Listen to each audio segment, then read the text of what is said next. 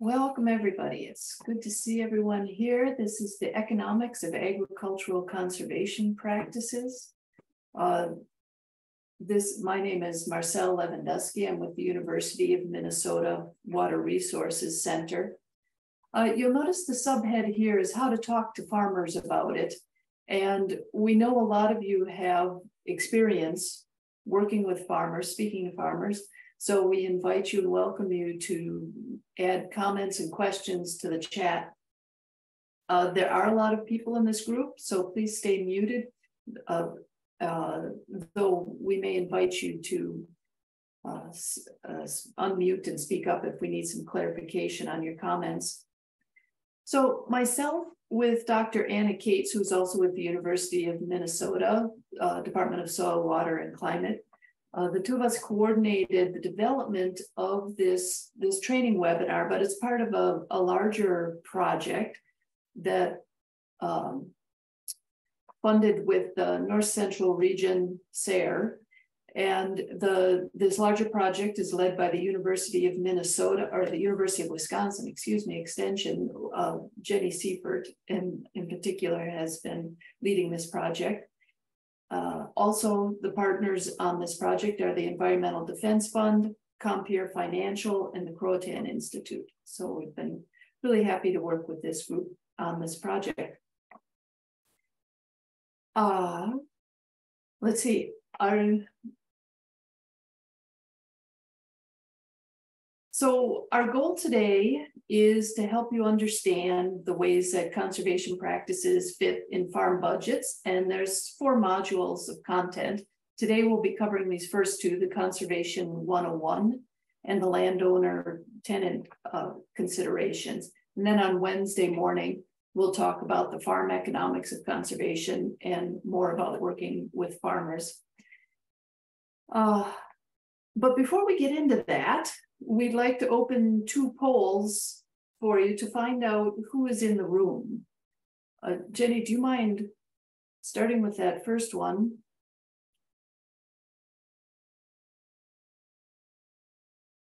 Just to find out the professional affiliations here.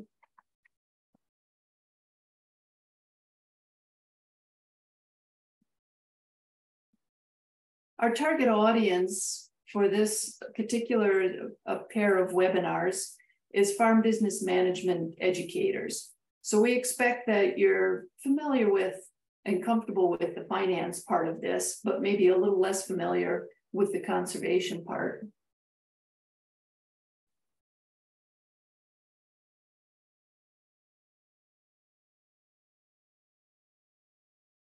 I'm going to go ahead and end the poll. That'd be great. Share results here.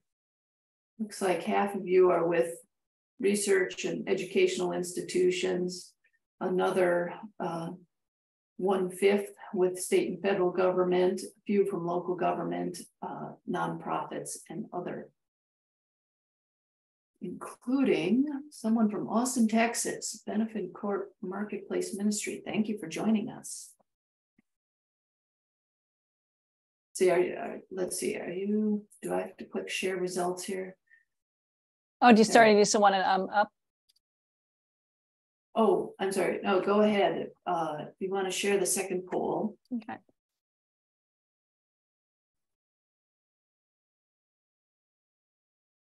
And this is 2 questions just to check how confident are you about talking about soil conservation topics and then with farm finance topics.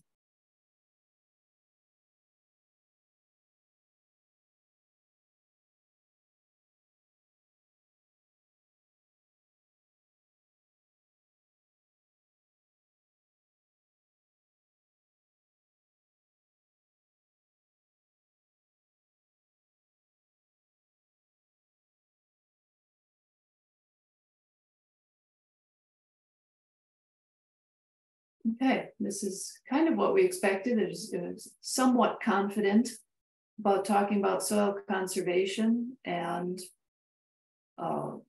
more of you are very comfortable talking about farm finance topics. So that's about what we were expecting. So in a minute. What do we have? About 80% participation.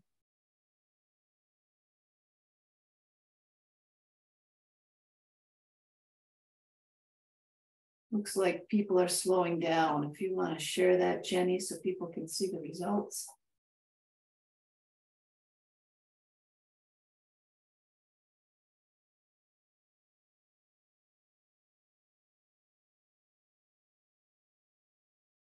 And then the next thing we want to do is do just a real quick speed networking breakout here so you can meet some of these people that are in the room with you. Jenny is going to invite you into a small breakout room for a few minutes. If you would just introduce yourself to the other folks in the room, describe what work you do related to farm business management or conservation. So we'll give you about 5 minutes to do that, and then we'll come back and get started on the presentations.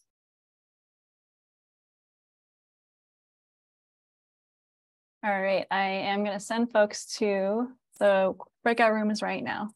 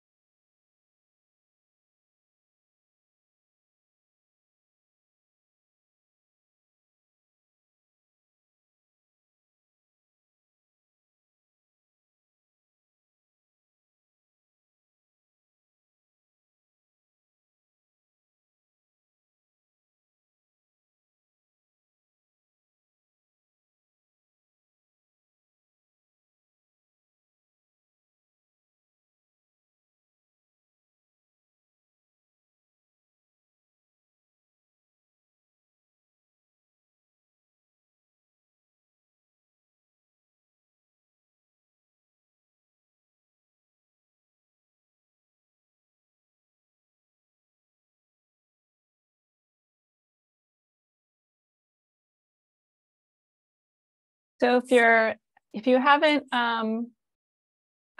joined your breakout room, I definitely encourage you to do so that you can meet the folks. There's a couple of rooms where the folks haven't joined yet.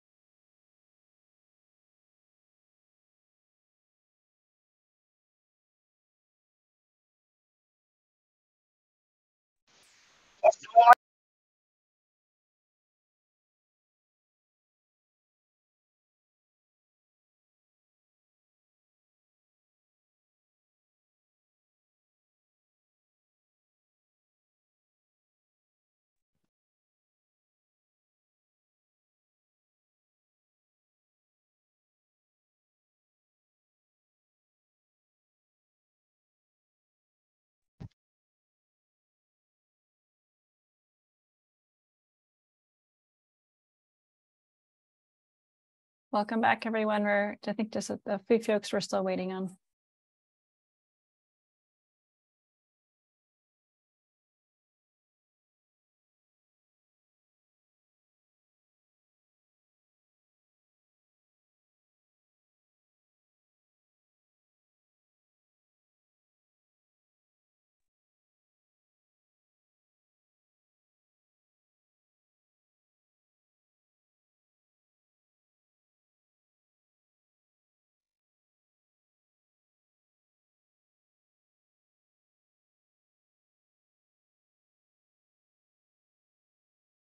Oh, Marcel, I think you're on mute.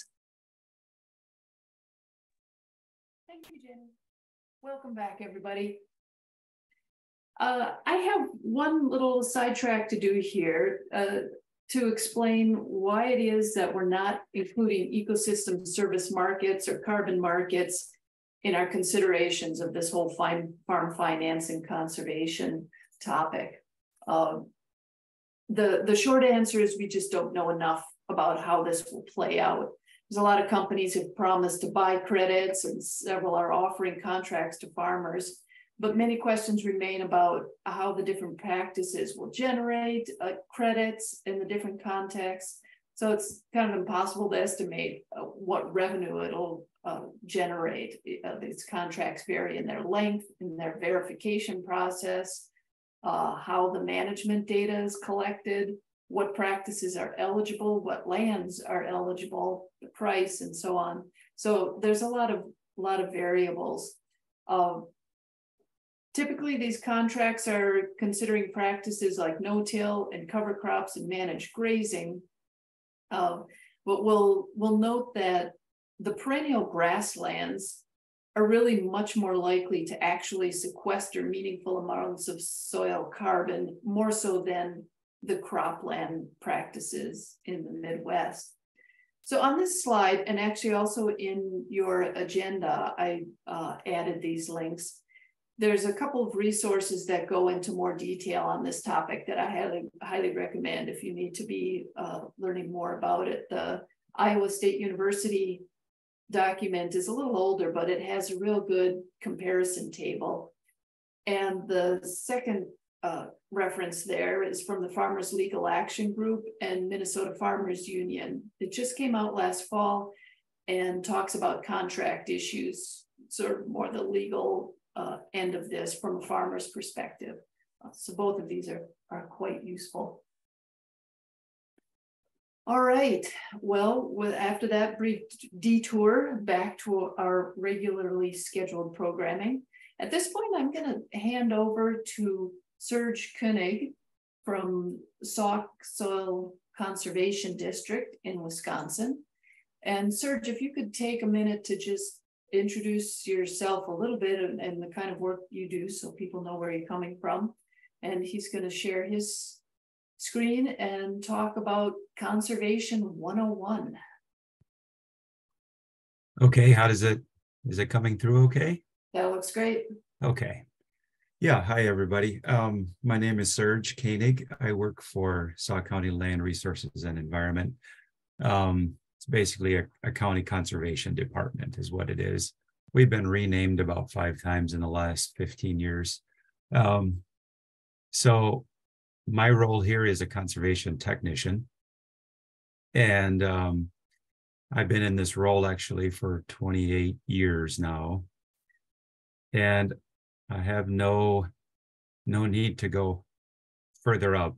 I enjoy the technician role. I enjoy my interactions with farmers. And I enjoy the interpersonal relationship building part of my job. And that's awfully important. But I think what I've picked up the last 5 or 6 years is I also need to become more knowledgeable when it comes to farm finance and economics.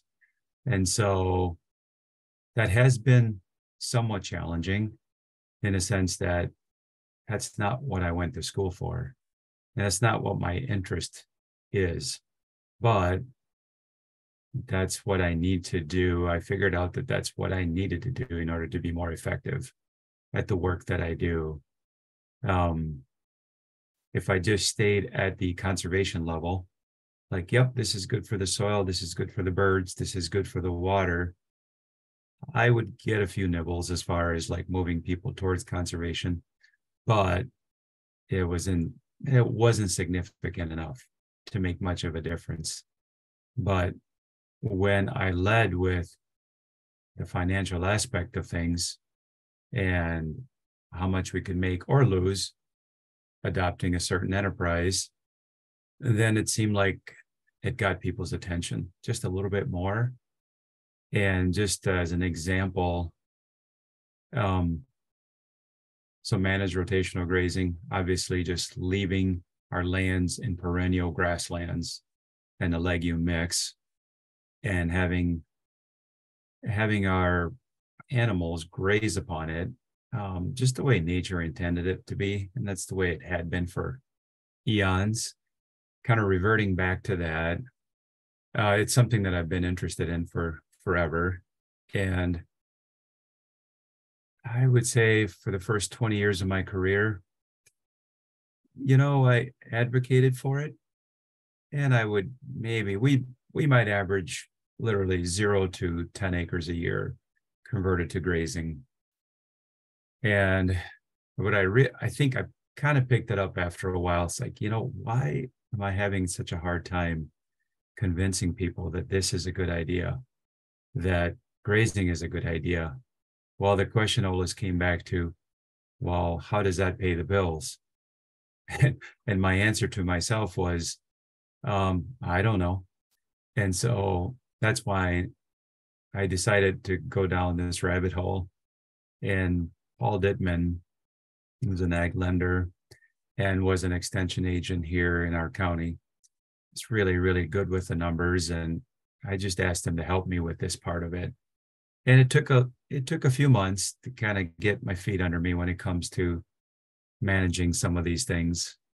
And of course, for my own family, I do the financial part of day-to-day life. And so I think that helped a little bit too. But the farm finance piece was just intimidating.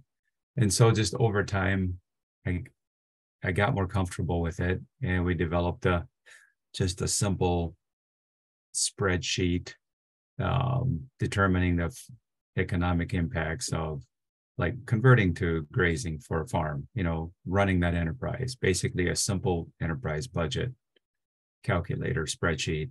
And so we went from 0 to 10 acres a year to 600 acres the very first year.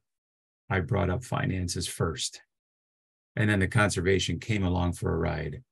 Never really brought up the conservation piece, but I brought up the finances first. And so 600, we go from 0 basically to 600 acres. That's when I knew that, okay, this is it. This has been the missing piece. And I started just diving into it more, reading books and watching webinars and reading articles and just being really interested so that I could talk a little bit. I mean, it's still not my training, and I don't pretend to be, knowledgeable, like completely knowledgeable with it, but it's not foreign anymore. And then I think the following year we put in 800 acres. And then the following year we put in 1,000 acres of grazing. It just in one county, just in my county. And I think this year we have another 600 acres going in, and I have on the books for next year another 500-600 acres. And it's all the finance is really, I've also gotten better at selling it too. And the interpersonal skills, obviously, that matter an awful lot too, because it doesn't matter what you know. If you can't convey it, it doesn't get you very far. And so when it comes to just conservation practices in general, I think that's the piece that we as conservationists have been missing. We just have not learned and gotten comfortable with running financial, just looking at basic finance stuff with farmers and talking that talk a little bit more, because that seems to get people's attention. So, based on that previous survey that Jenny had sent out, a lot of you know that aspect of it, but maybe the conservation piece is where I come in here today and just to give you a little bit better background on what these conservation practices are that I deal with on a daily basis, that I approach farmers about on a daily basis. And so here we go. Let me see what we can do here. Okay, so a lot of you have seen this image probably before. These were the dust storms of the 1930s, before a lot of conservation practices were installed. And so the dust storms they would reach it reminds me of what's happening right now with the Canadian wildfires, but it was much worse, is that these are dust particles that you're inhaling. I wonder what impact that had on people back then, but it couldn't have been too good. The one thing that I would say though is, so this is the 1930s, but my parents live in central Wisconsin, Stevens Point area. Oh, and that's a glacial outwash area. It's very flat, sandy, heavily egged. And we still see this every spring. I mean, they kind of sometimes have to rinse the side of their house, because of the dust storms that are blowing off of our fields. And so as much as we've progressed in the conservation field, we're still stuck with some of these things. And it's a challenge for folks like us in the conservation field to overcome some of it. So obviously, mismanagement of our lands leads to this. That's the only reason this happens, because we're mismanaging the land. And obviously that's not good for anything. It's not good for the farmer's profitability, because that dust that's their profit margin right there. All the important and nutritious soil is blowing in the wind. And so that isn't good for them either, but it's certainly not good for the rest of us. And so there's also just severe soil erosion too that happened during that time. And I monitor our streams in Sauk County for the last probably 25 years, collect water samples, collect macroinvertebrates, which are insects that live a part of their life in the water. And they're like canaries in a coal mine. Based on what we find, that's how we know how clean or dirty the water is. So we also analyze the water for phosphorus and nitrates and pH and sediment. And there's all kinds of different things and sometimes we'll get Wisconsin DNR to come out and they do fish shocking. And so really trying to get an assessment of the health of our streams and our lakes. And again, it doesn't take a rocket scientist to see where the problem is coming from. I mean, if you can be a bird looking down upon our landscape, most of it's agriculture and ag land. And oftentimes it's bare for months and months at a time. And that's totally not natural. And so you add a raindrop impact to that, and we have runoff. And there's part of our state over Door County area by Lake Michigan, we have karst topography, which is basically dolomitic limestone that has dissolved over eons of water percolating through it. So there are direct conduits then. So like the mismanagement on top of the ground is leading to I would say pollution of our groundwater, and they can't drink their groundwater in a lot of places over there. And again, we know where that's coming from. And so if it's leaving the soil and it's leaving the cropland, it's going someplace and causing problems. It's also leaving our farmers less profitable. And I don't know that connection's always made by our landowners. And so, I mean, that's the part that people like me try to remind them gently as possible. No one likes to be accused of anything. And I get that. I don't like that either. And so trying to be sensitive to that as we work with farmers, it goes a long ways. So that's what we're trying to do. We're just trying to protect, and we're trying to protect the farmers, but we're trying to protect us too, because we use everything. And sometimes if I get some pushback, I'm going off a little bit here, but what I would say is like, you know, what would be nice is if somebody invented a bubble, like a glass bubble, so that your farm could be completely contained and you can do whatever you want with it. You can rip up your soil, you can have it blow away, you can pollute your groundwater, you can pollute your surface water, you can pollute the air that you're in, and you just get to live with that, and that's yours. And that's great. I wish someone could come up with that, because then it really wouldn't matter what you did to your land, because it wouldn't affect anybody else. But until we invent something like that, we're kind of responsible for each other, whether we like it or not. And so what can we do in the process? Well, let's adopt some conservation practices. Well, what are some of those practices? Well, we could do some in-field practices. And again, like I mentioned, well-managed pasture to me is the gold standard, because reduced tillage, it's still tillage, and no-till is great, and that's what we definitely push for that. But oftentimes we're no-tilling crops like corn and soybeans and the like, and that comes with it that has some problems with it. But obviously, we some people aren't interested in animals, and so then we go down this rabbit hole and try to find a way to make that profitable, reduce your tillage, reduce inputs. How do we find cheaper seed that maybe doesn't produce as much but has a greater return on investment? What about cover crops? How do we make those work? Do they pay for themselves? Do they pay for themselves this year? Maybe not, but within 3 or 4 years, in all likelihood, they do. That's what the data shows anyway. So we run through those numbers. Crop rotations. Do we just take it 1 year at a time? The newer thing that I think we're approaching is perhaps we look at 4 or 5 years, and is it profitable over 4 or 5 years? Because if we're just looking at a snapshot in time, year per year, sometimes those cover crops don't pan out. It doesn't look like it's making a difference, or the crop rotations don't look like it's making a difference. But when you average them out, it's like, wow, okay, they actually do make a difference. And some of the other practices, edge of field practices, obviously, if we've got a big ditch in your field, we'll need to fix that somehow so that you don't break an axle, so that you don't have to drive around it.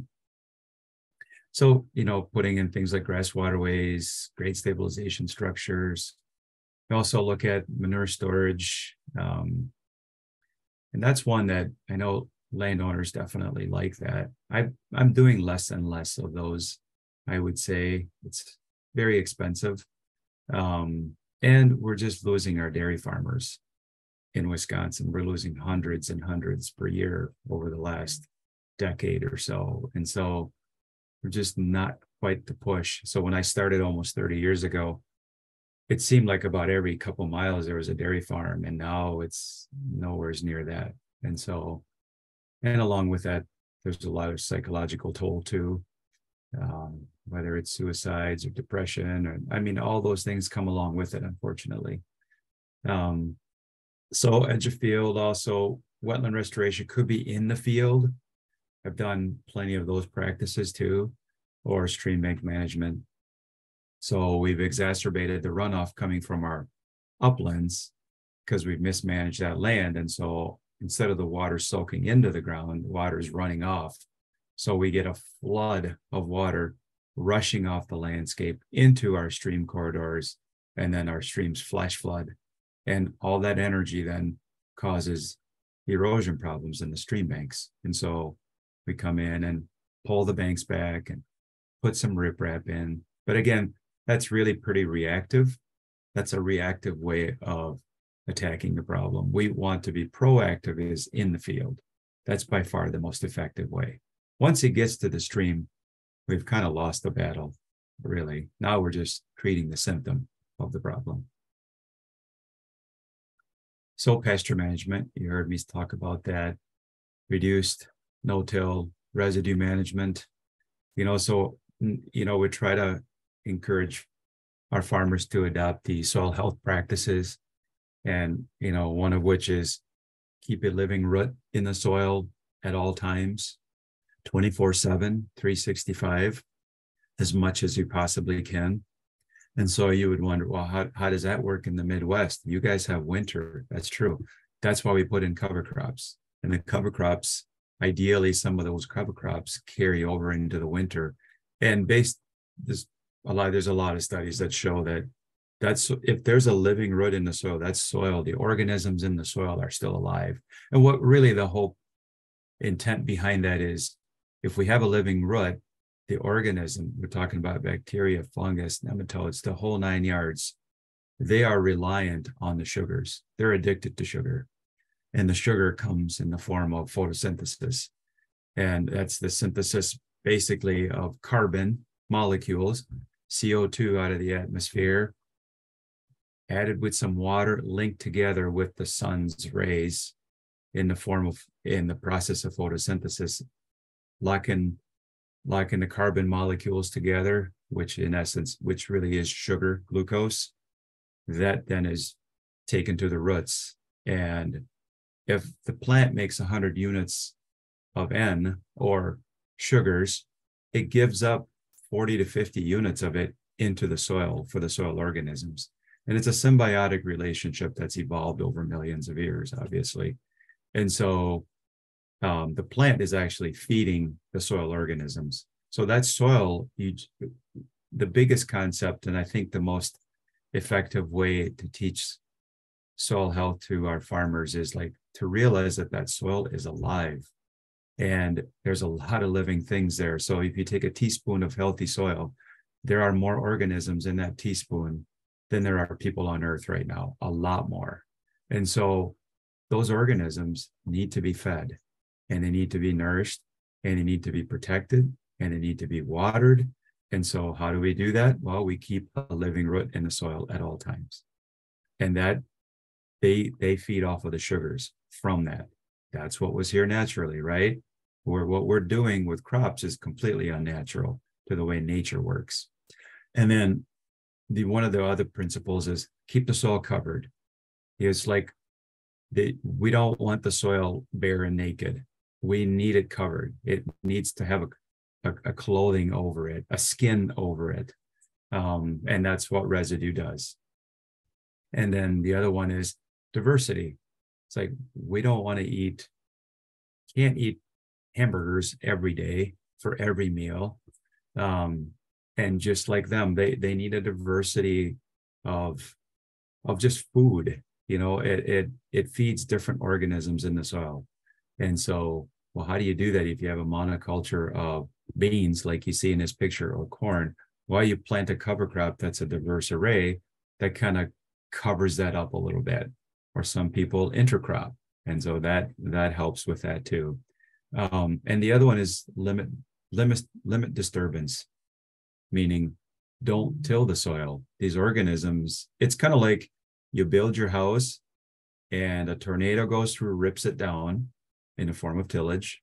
And then you have to rebuild your house. And a year later, a tornado comes through and rips them. And see, that's not conducive to life and to health, obviously. And so a lot of these organisms, they talk to each other. And mycorrhiza fungi will, they've done tests where they'll stress a plant 50 feet away and there's a reaction 50 feet over. They're like, how did that happen? It's mycorrhiza fungi. And so when we go through and till, we're ripping those communication lines. And so this is the one thing that I really try to get across our farmers is that soil is alive. And when you treat it that way, it will reciprocate. It will help you out in the long run. And you treat it when you're treating something that's alive, you also respect it a little more and you're more sensitive to it. And in doing that, it's symbiotic. You take care of it and it'll take care of you, type of thing. And so these are the kind of things that we try to work with our farmers on: cover crops, roots, the role of roots in the soil. And when you see these roots that I'm holding here, you just think that's carbon. That's sugar, and that's feeding organisms. And those organisms are literally within a few millimeters of all these roots. That's where they reside. Crop rotations, again, part of the crop rotation is breaking pest cycles. But the other part is like I say, providing a different food array for our organisms that are living in the soil. So how to implement new systems? So there are definitely farmers over the last 30 years that I've worked with that are pretty successful. It's as you all know, most of life is right here. And so when this is right, it seems like you can kind of make things work. You're more resilient. You don't give up. You're patient. You're inquisitive. You stay with it. You see, all those things are mental characteristics, right? So like, that is the biggest challenge. And it's not just for farmers, it's for all of us. And I'm included in that. And so I'm implicating myself when I say this, but like, there are these characteristics, like, can you trust people? That you have to believe that implementing this practice is good for you. What's the risk? I don't want to lose the farm on it. Okay, experiment on 10 acres. Let's see how that goes. Expand it to 20, go to 100. If it's working well, put the whole farm in, as in no-till, cover crops, crop rotations, or grazing. You know, I've got some farms now that started out with 20 acres of rotational grazing, and they have 400 acres now. And that's their whole farm is in that. There's one next year that we're close to implementing and signing up. It's 470 acres of grazing. The whole farm is going in. And then financial stability. And then obviously there's stewardship values. So this is where a little bit of financial help on our end helps, or we can send them to people like yourselves and to help hopefully convince them and take away some of those risks, perceived risks, but there are some risks for sure. But like I said, a lot of it's up here. And so, well, grazing would never work. Well, have you tried it? No. Let me show you someone where it does work.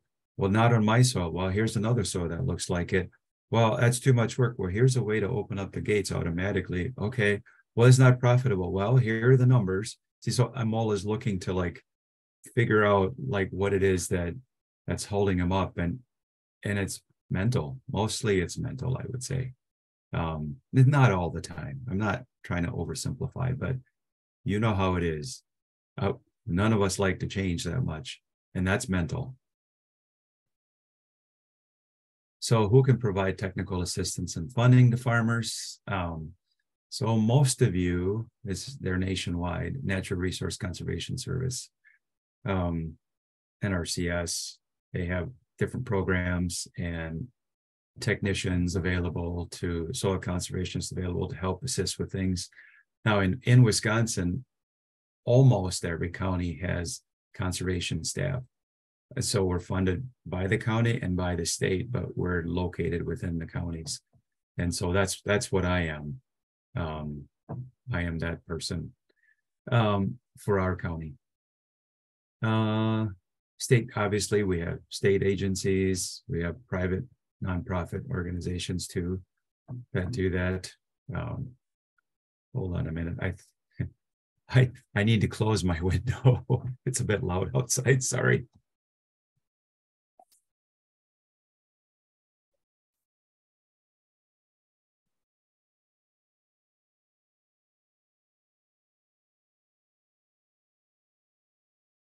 Okay, sorry about that. So what's our role? Well, oftentimes we're just helping farmers through what it is that what their perceived problems are. Like as far as like, boy, I have a big ditch in the field. Can you come out and look at this? And that's an obvious one. So how do farmers do it? Lots of times we're getting a phone call, or I'm making a cold stop, or I'm calling somebody if I see something, say from the road or something like that. But just looking us up, conservation programs or conservation offices or something like that, NRCS, that's a good place to start. And oftentimes then, you know, we meet on the farm and we talk through what they're seeing and what they would like help with. And then I try to match up what they're doing with, you know, I'm trying to match up like, okay, is that really a problem? And if so, is this really the solution for it? Or should we just change enterprises altogether and that would solve it? And so part of that just comes from experience. You know, if a new person comes out, it's a little bit different. But if someone who's been out there for 30 years, like myself, if I show up, it's a little bit different. I've just seen enough things now to make maybe slightly better decision, but not necessarily always. So ask about the different programs. There are different cost share rates. There are like some of the NRCS practices, like say for rotational grazing, they just pay a flat rate. So like for fencing, I don't know what the latest, it's $1.50 or something like that per foot. And if you can find someone to install it using the standards and specs, which is not that hard. If you can find someone to install it for $1.40, well, you came out ahead. And sometimes that happens. But sometimes how the programs work is we pay 70%. So if the program costs, so you put in a grass waterway and it costs $10,000, you have to come up with 3,000 and we'll come up with 7. And so that's how some of those, sometimes it's just 50%, but like in our county, oftentimes it's either a flat rate or about 70% cost sharing. But then there are definitely restrictions, you know, so if you put in, say, if we convert the land to grazing, well, that means we have to install fencing and we have to put in water lines and we have to seed it down. And so the big thing is like the maintenance period on those, like sometimes it's 10 years and sometimes it's 20 years, meaning don't rip out the fence. We took taxpayer dollars to install a practice to help solve a water quality problem that helps everyone. We can't rip those out within 2 years because, well, I changed my mind. That isn't how that works. And so I'm pretty clear about that. Like, okay, here are the restrictions. So I wouldn't do this unless you want to do this, and you just need to be sure. Let's run through the finances, make sure it makes economical sense. Let's go through your values, what your goals are for your farm. What is it that make you tick? What makes you happy? And if these things match up, well, then a maintenance period of 10 years or whatever isn't really the issue, right? If you mean to do it, then let's go for it. Obviously, if something really catastrophic happens, there are wiggle room out of these things. That isn't an issue. But oftentimes they don't really see that. I mean, people are, when they're convinced of doing something, they're following up on it.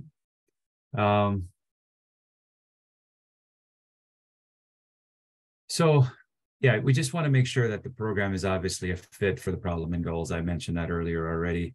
I just give you an example of that. The farmer approached me, said, hey, I want to put in a stream crossing surge. I'm like, okay. So came out, started the design, did the survey, and I thought, you know, this guy seems to really like animals. He had a herd of Herefords, and he's kind of overgrazing some of these pastures are where we want to put this crossing in. And I thought, let me just approach him and just talk about like, well, what would you think about managed rotational grazing? And if we did that a certain way, you wouldn't probably need this crossing. How about I draw something up for you and we can run through the finances together to see if it even makes any sense. And I'll give you a proposal of what the layout would be like and what the animal numbers would be and then what the financial impact of that would be. And would you be okay with that? I said, you can tell me to get lost afterwards. It doesn't matter. But I thought I should, at least would you be okay exploring that option? And the answer was yes. And so we did. And we never ended up putting in the stream crossing. We converted, I think he ended up putting in 450 acres, this whole farm into rotational grazing as a result of that. And so that's the enterprise budgeting. And sometimes it's just, it doesn't, you're picking the wrong enterprise to solve a problem. And maybe if we're switching enterprises would solve that problem much easier. And so then we have to step in as you folks or conservation folks and try to work through if that fits their long-term goals and answers their why. Like, why are you farming? Why are you doing any of this? Should you be working in town? Maybe it's better to rent the ground out and do something else. I don't know. But if this fits your why, let's see if we can pursue it.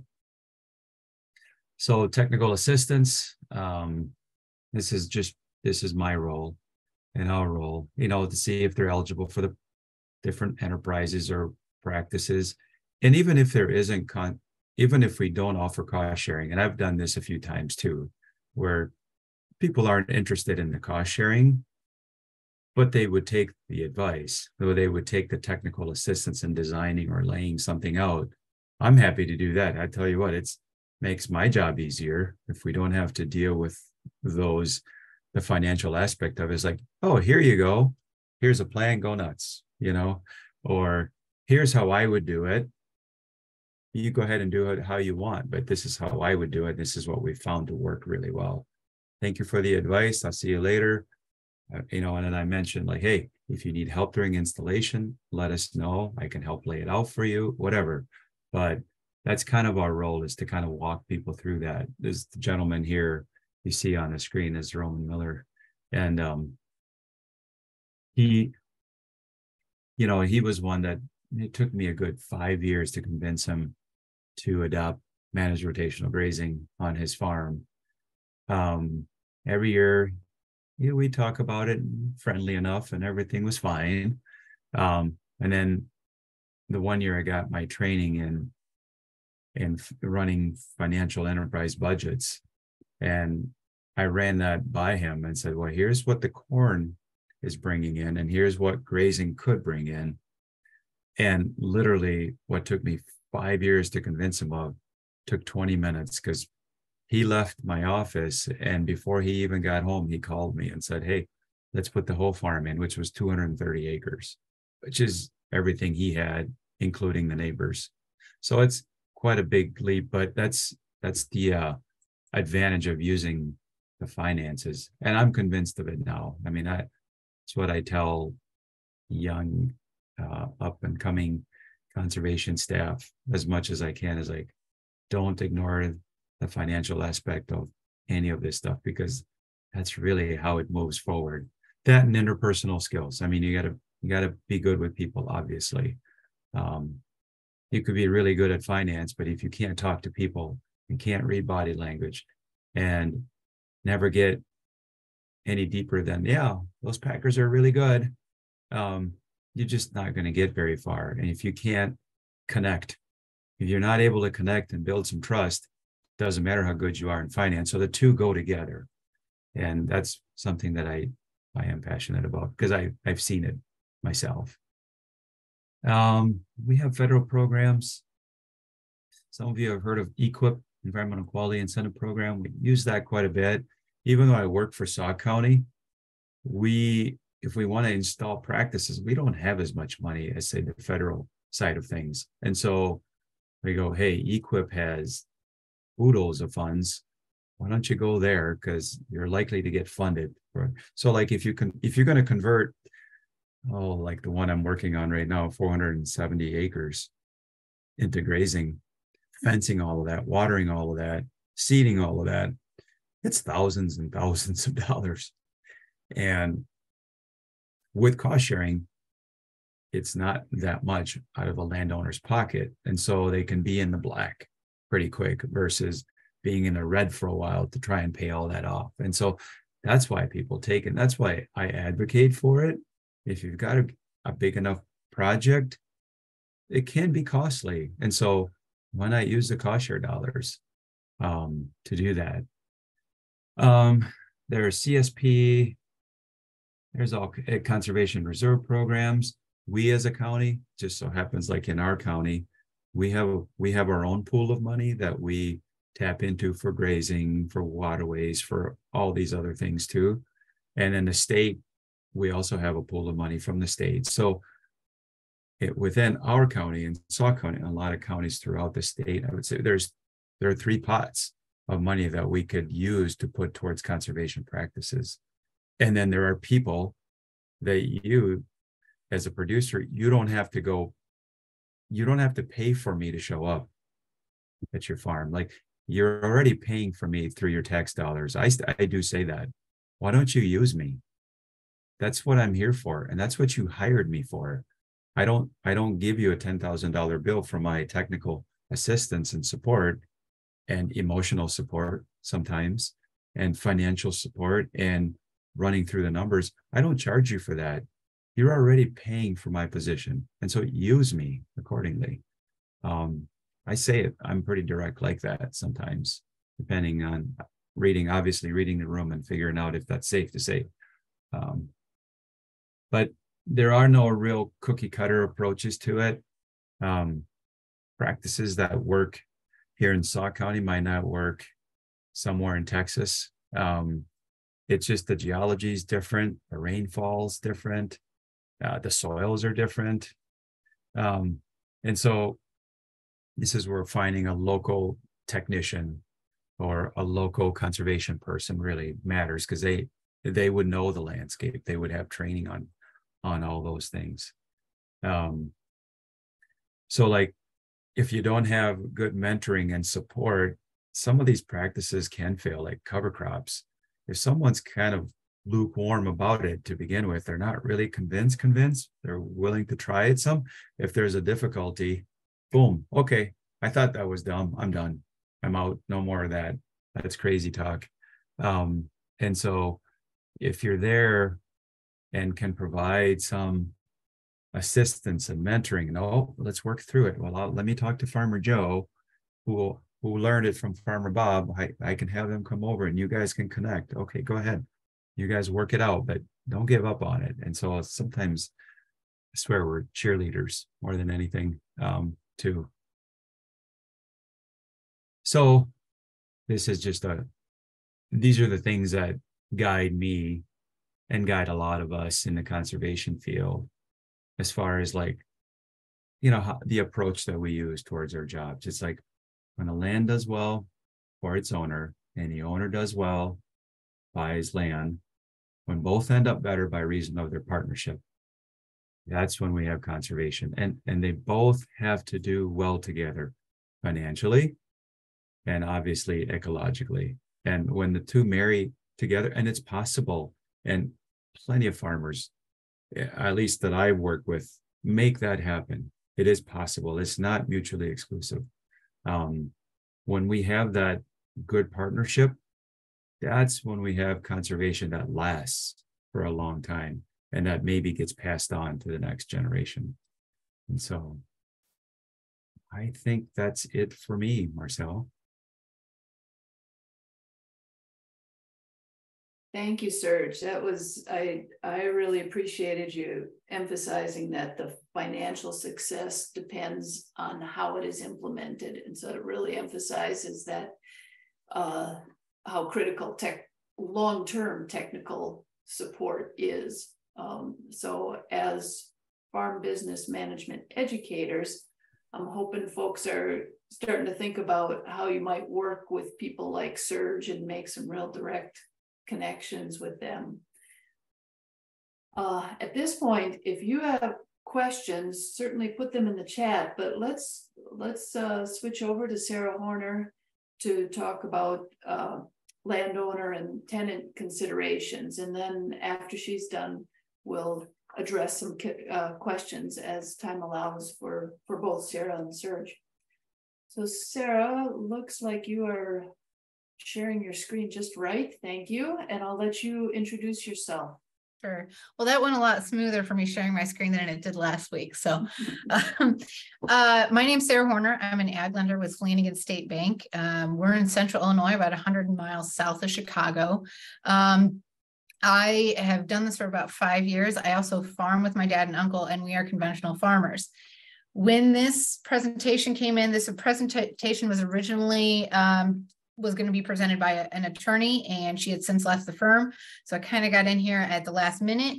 I am basically going to be presenting on things that I've added that are just good, very hands-on practical tips for landlord tenant considerations. Then at the very end, I kept all of her legal slides in there. If you guys are interested for a lot of that, I will say she's in Arkansas, so some of it might be for those states. So with that getting started, hang on one second there we go. This is kind of our agenda. We're going to talk about landowner considerations, tenant, the land itself considerations, some types of leases, then some tips on leases from some farm managers that I talked to, and additional legal info.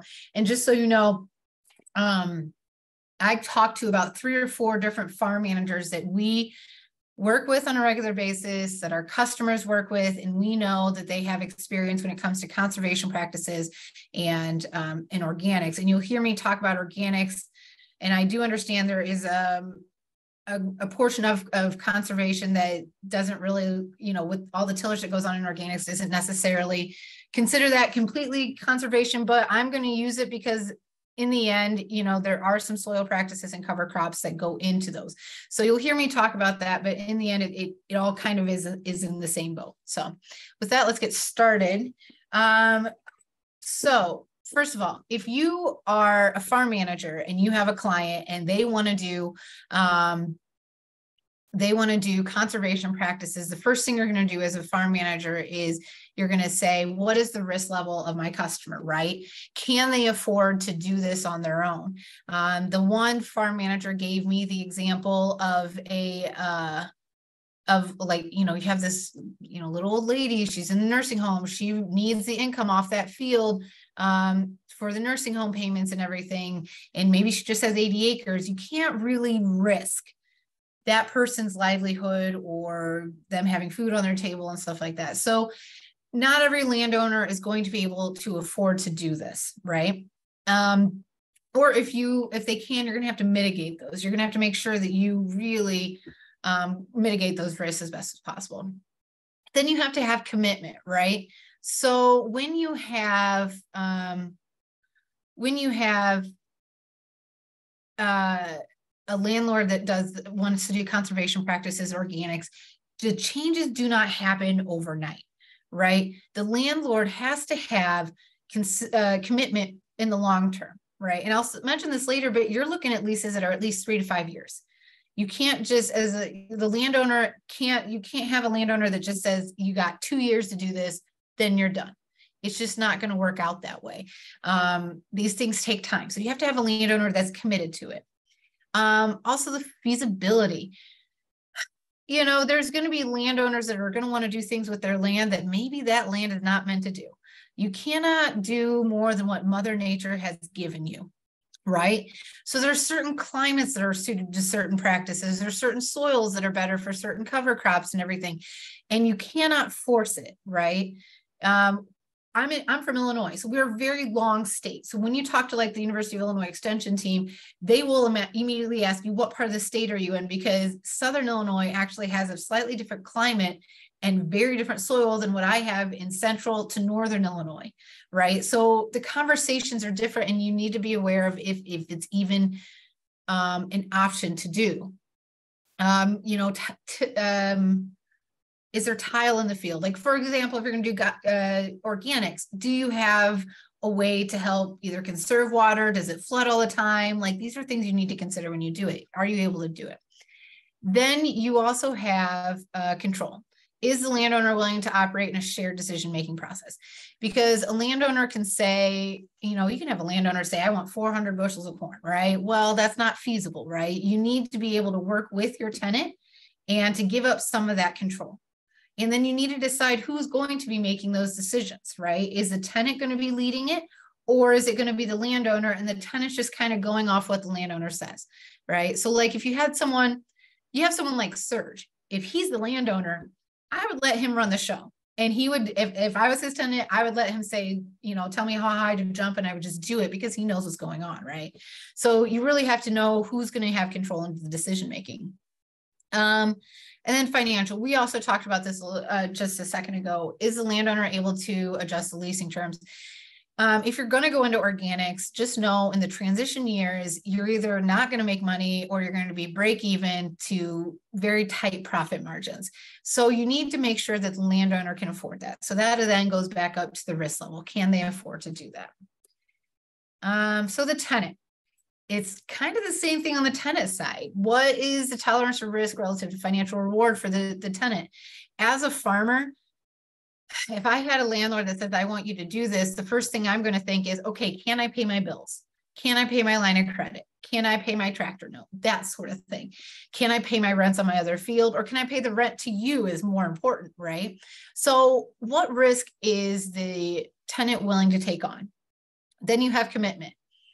I have seen it many times where a landowner will say, I want conservation practices, or I want to go organic, and the tenant, it's all about the acres. It's not necessarily your bottom line. It's about how many acres do you farm and how big are your yields, especially in central Illinois where I'm at. It's you know, land of corn and soybeans.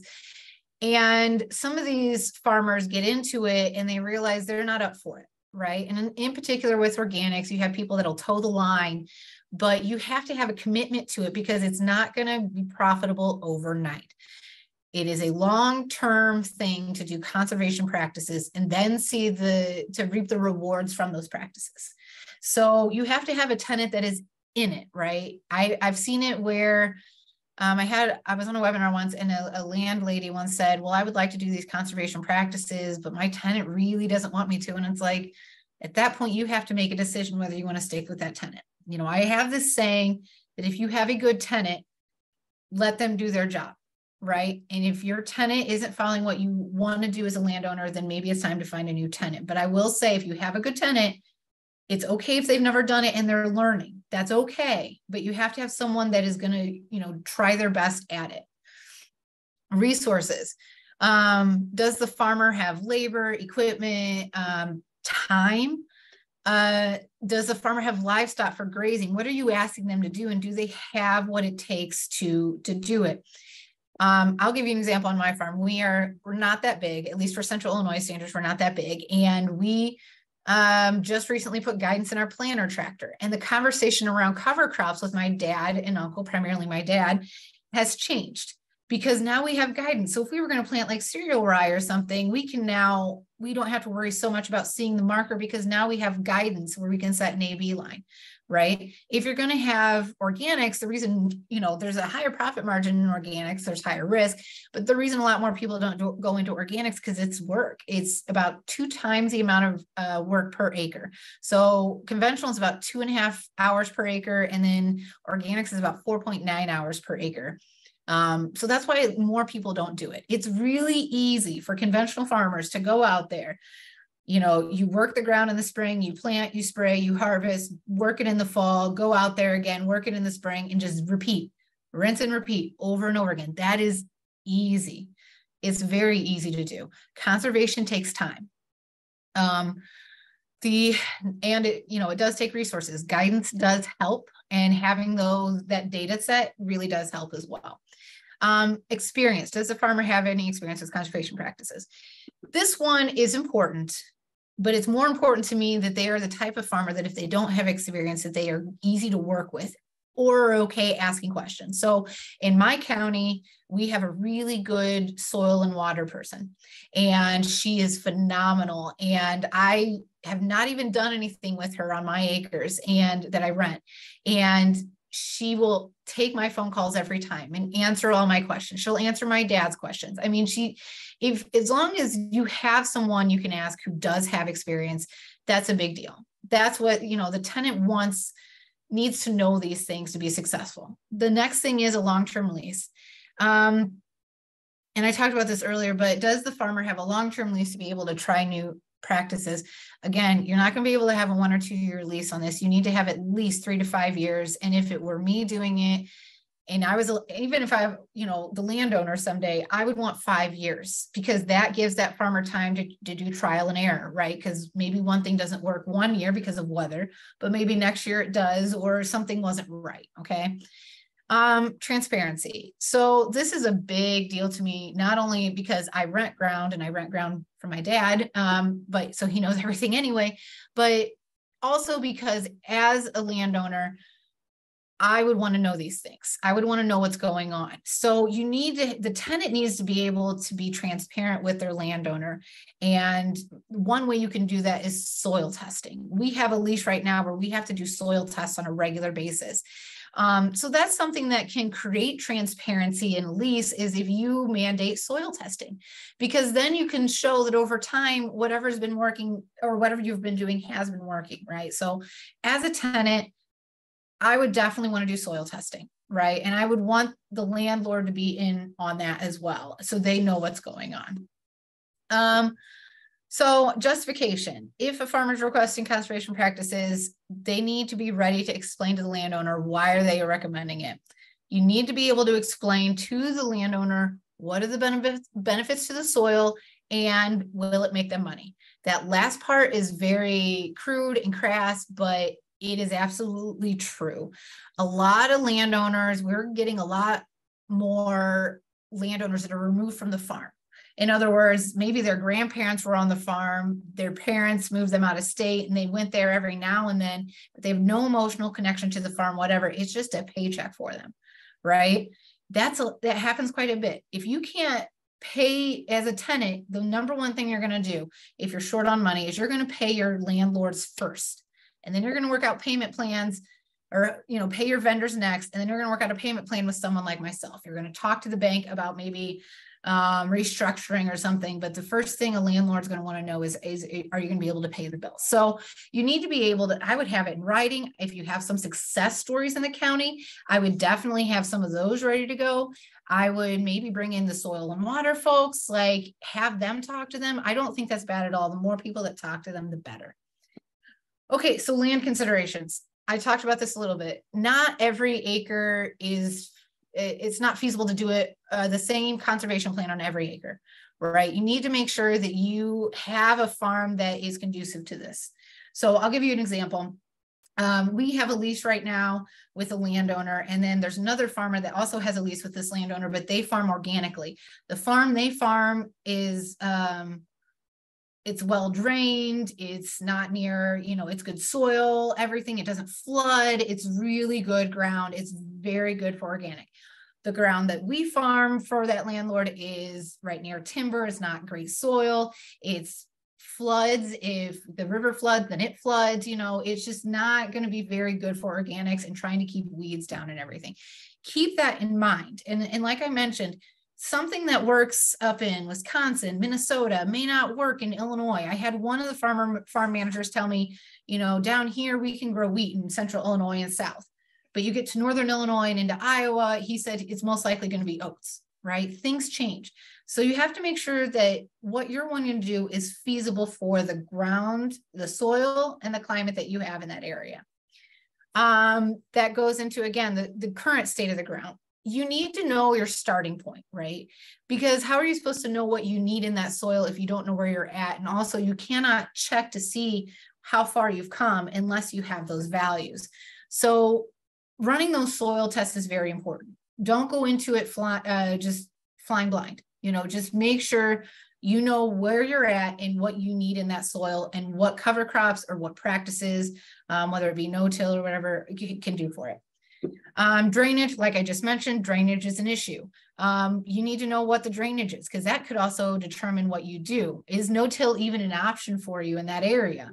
Let's see, weeds. So knowing kind of what weeds are in the soil is a big deal. There's a gentleman, and I cannot remember his name off the top of my head, but I can maybe send a link to you all that for his book. He's got a book, and it literally says if you have this weed, that you have too much of this in your soil, or you don't have enough nitrogen in your soil, or something like that. He literally wrote a book, and there's this huge chart, and it basically, I think it's called like when weeds talk, I think is what it's called. But he basically says weeds tell a story, and weeds do tell a story. Weeds will tell you kind of what is going on in the soil as well. So pay attention to what weeds are out there because they're speaking to you, right? Okay, so we're going to talk real quick about the cash rent, share, crop share, and hybrid leases. This is from the original attorney that put it together, but I think it's really good to talk about just basically what we see on our end, at least in Central Illinois for these leases, and I think you're seeing them throughout the Midwest and all over as well. So first of all, you have the cash rent. The cash rent lease. You're seeing this more and more because, like I mentioned, you have generations that are so far removed from the farm, they don't want to have to worry about anything but cashing a check. So basically, you're gonna say, hey, it's $300 a year, flat, done. These are getting very high, and I can tell you in the area where I am sitting right now, which is just in between Bloomington Normal and Champaign, Illinois, there are leases that are like $600 an acre. I'm not sure how those farmers make money on those farms, but again, it goes back to they want more acres, right? Some of them are getting out of control. If you have a fair lease as a landowner, then you're going to have a tenant that's going to treat you well and treat the soil well. If a tenant doesn't have the money for something, they're most likely going to, skimp on the fertilizer. So I'll give you this example. We have a neighbor. He owns some land, and another neighbor of ours went and said, hey, I would like to rent your ground. Well, he knew that was too much money, and he knew that he was going to skimp on the fertilizer. So the landowner said, I'm going to pay the fertilizer bill and you're going to reimburse me. And that's how he knows the fertilizer goes on, is he orders the fertilizer and he puts it on. So be very wary of this. If you are a farm manager and you are having you have customers coming in saying, I want 500 an acre, stuff like that. You just need to remember what's feasible in the area and what you're wanting out of it in the end, because you could be basically taking things out of that soil that are going to take years to put back into it. So, like we said, you have no say in how the farmer is farming on this. You have to decide when rent is due. Some people do half in the spring, half in the fall. You need to know when that all needs to be in writing. All these things need to be in writing at this point. Some leases have in there that the landlord or the farm management company will get part of the crop insurance money. And the reason they do that is to make sure they get paid their rent. Okay. So if you are a farmer, you need to think, can I afford this rent? What's my go to heck plan if, prices crash or there's a drought or something? So that needs to kind of be in play there, and that needs to be in the lease. What happens? Again, all this stuff, you really need to put it on in writing. If I was a landlord, I absolutely would require my tenants to have crop insurance, especially if it's cash rent, straight cash rent. I would. Maybe not every farm manager would do that, but it really would. I would need to know the circumstances of the farmer and know they were financially able to pay all their cash rents, because in all likelihood, if they're not able to pay mine, they're not able to pay others. So, but that insurance is the safety net there. It's kind of the same thing. The landlord basically putting their names on the checks type thing. So yeah, again, you need to be wary of these in the sense that they need to be fair. And I will say too, we have some that are fixed cash rents, but when we do well, we give the landlord more money. And the reason behind that is we want to share in our victories because we know they're keeping it low for tighter years, right? And that's more of what we call a flex lease. But that's an unofficial one we don't have in writing. A flex lease is basically you have a base cash rent, and then there's a calculation that goes in, like net profit on the farm or whatever, you pay X amount above what you make, or what you make, they get like 20% of their net profit on it or something, but they get a bonus in it. So when you do well, they do well, right? So that's a nice hybrid to have between what we're about to talk, which is the crop share lease. In all honesty, this is probably this is the fairest of all the leases. It is also probably the one that's going away the fastest, because basically, I'm just going to call it a 50-50. You're paying half of everything. They're paying half of everything. You market half the grain. They market half the grain. They have to get crop insurance. So, it's just going away because there's people that don't want to mess with marketing and everything. I will say a hybrid of this though, and we are doing this for the first time on one of our fields, is a net profit share basically. So it's basically the landowner said to us, market your grain, take an average over the year, and for how many bushels, then subtract, that's your income, and then subtract out your expenses, and your net profit, we want half. And that's like a 50-50 lease without them having to market or do any of the stuff they don't want to do as far as the business side and everything. So, you know, these used to be a lot more common, and they are the fairest. I mean, in all honesty, if I ever am a landowner someday, I probably would do this because it means I'm sharing and everything with the farmer. I'm invested just as much as they are in what they're doing. Okay. Yeah. So here's some issues that come up. You know, maybe they're not doing something you want to do. So if you want to do those conservation practices, but they're spending money on things that you don't want to spend on, that's an issue, right? You need to know and have it in writing exactly what's going to happen. Whenever we decide whether to put fertilizer on, or if we're going to do no-till, or if we have to, or if we can't do no-till one year, we always tell the farm manager on these 50-50 leases, because they need to know, and they need to know on behalf of the landowner. So there has to be a really good line of communication between the landowner and the tenant with these leases. And again, here's the hybrids come in different forms. Let me grab a drink quicker. You can do a lot of different things with them. Like I said, you could do a 50-50 on the net profit of a field. You can do a flex lease, which again are becoming very common. And you have that base rent, so they know exactly what they're getting minimum. And then there's a calculation on the back end to figure out how much extra they get. But if you have clients that have a base rent and it's a fair base rent, and you have really, really good years, like the last 2 years in Illinois, and I think around the Midwest have been 2 of the best years in the last 50 years, I highly recommend you give your landowner a bonus anyway, because they're less likely to raise that rent during the hard times. Okay, so make sure you're sharing as much as you can if you are a tenant, or if you're a farm manager representing farmers or anything like that. So okay, so these are some tips on leases from the farm managers I talked to. Again, 2 of them are brothers. They own farm management, have done it for about 30-40 years. Another one, his name is Rob, and he's got land all over Illinois, Wisconsin, Minnesota, into Iowa.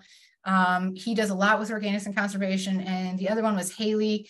Haley does the farm management for the organics and conservation for one down here in Central Illinois. But then she also works for the company, the Bill Gates company that's working here in Illinois. Okay, so who pays? So if the landowner wants cover crops, then they should expect to reimburse for the cover crops and actual costs. If the tenant wants to do it, then it's the tenant's expense. This is just a good way to start off the relationship, right? So the farmer is taking the risk. As a landowner, if I was saying, I want you to do these things, and you're asking them to take on more expenses, I would be prepared to pay a little bit of it, if not all of it, right? I've said this a number of times, the length of the lease is a big deal. These things don't happen overnight. You're going to need to have 3 to 5 year leases. And I would lean towards that 5-year lease. Give them time to do things, trial and error, right? Type of leases.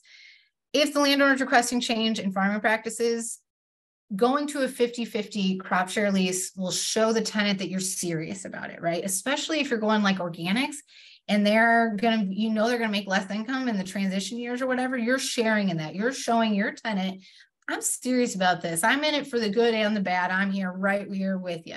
So if you were talking to a landowner, and at the end of the day, conservation practices are completely up to the landowner. If they want them, they get them. I would, as a landowner, I would go 50-50, because it really does show that you have faith in your farmer and that you're in it with them, right? Okay. So you're not just paying them that $300 cash rent or whatever, and they're not just cashing your check. You're in it, good or bad. Language.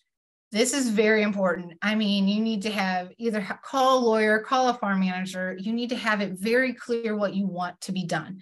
When are payments going to be made? What kind of conservation practices do you want?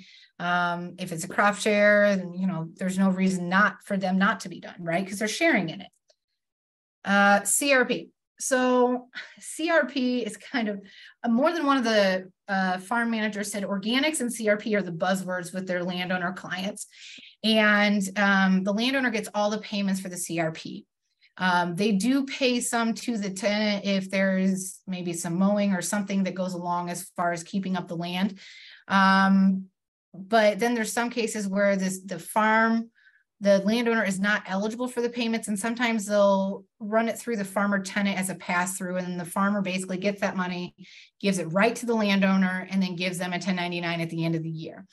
The one thing a couple of them recommended is to have someone, advocate for the acres that could qualify, basically, because landowners probably don't speak to the USDA on a regular basis.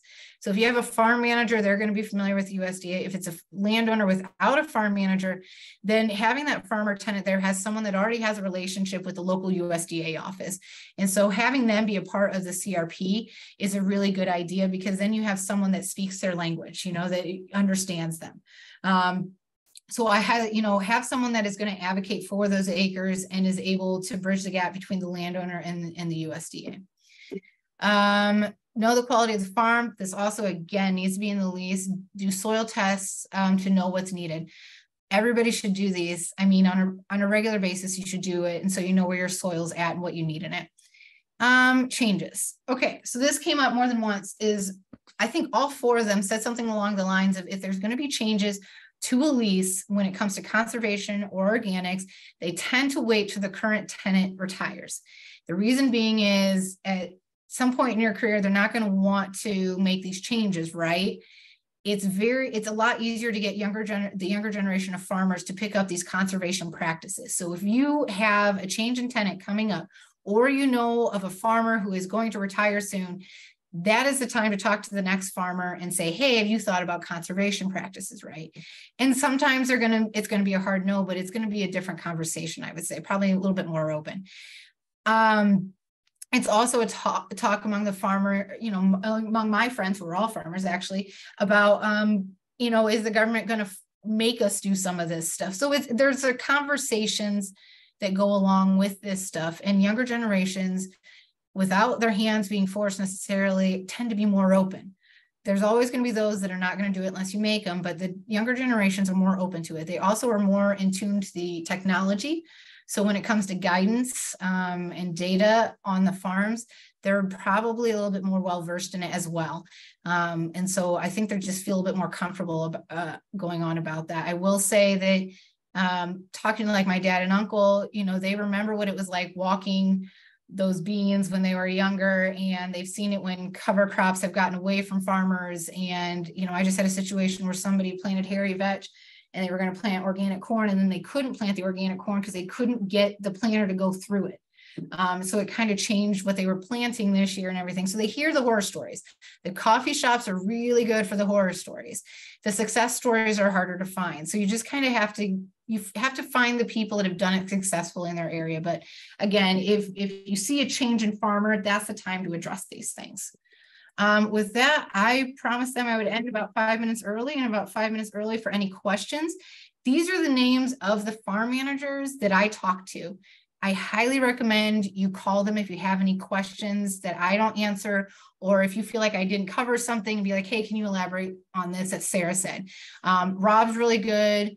Like I said, Rick and Russ have been in there for 30, 40 years, and then Haley as well is fantastic. And they've all written articles for us for our organic newsletter. And I believe that Marcel has shared those in the agenda. So they're all on our website. Go look up those newsletters if you want to read their full articles. And if they write anything in the future, you can join that email list for free. And we only send it out 3 or 4 times a year. But we usually do try to have something on cover crops and everything like that on those newsletters. So rushing through that, is there any questions? Yeah, that's great, Sarah. And yeah, also the links to Sarah's slides are in the agenda. So check that out. And while we're taking questions, if you would put them in the chat, but Jenny, if you could share, we had one more poll question. We're just wondering how many of you are dealing with these issues with the farmers that you're advising on some of these rental contract questions.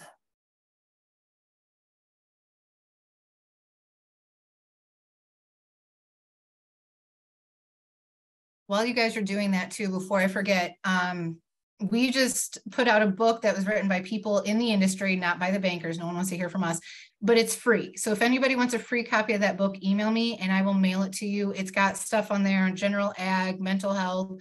There's some conservation things in there. There's articles about transitioning to organic, but not only that, it's got the contact information of those folks so that you can reach out to them directly if you had a question on what they wrote in the book. So again, that's free. You know, we just mail them out. So if you're interested, just let me know and I'll send them out to you. No problem.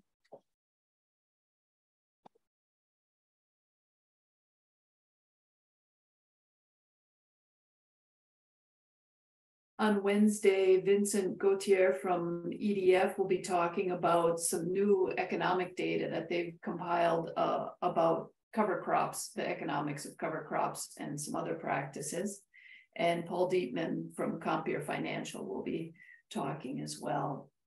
I want to say a thanks to, there's some people out there from Texas, California, Massachusetts. All of you are coming from other parts of the country.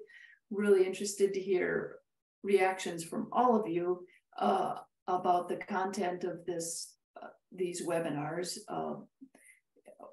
It's honestly, does have a Midwestern bias, so we'll be interested if it also how useful it is or what you would need for this to be useful in other parts of the country as well. Any questions out there for either Serge or for Sarah?